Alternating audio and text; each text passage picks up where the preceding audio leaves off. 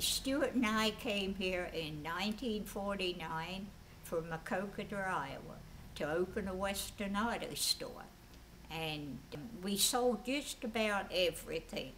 And my husband repaired lots of bicycles.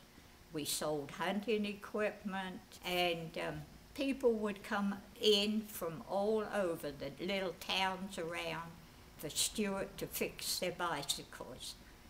And we used to stay open late at night at the weekend, and sometimes on Saturday it would be 10 o'clock before we got out of the store. So many of the farmers came to town on Saturdays and made a big day of it. When we first got here, this was a grocery store, and the man that owned it was well known for making bologna, and he had a great big vat out in the back room that he made the bologna in. And it did take up a lot of room.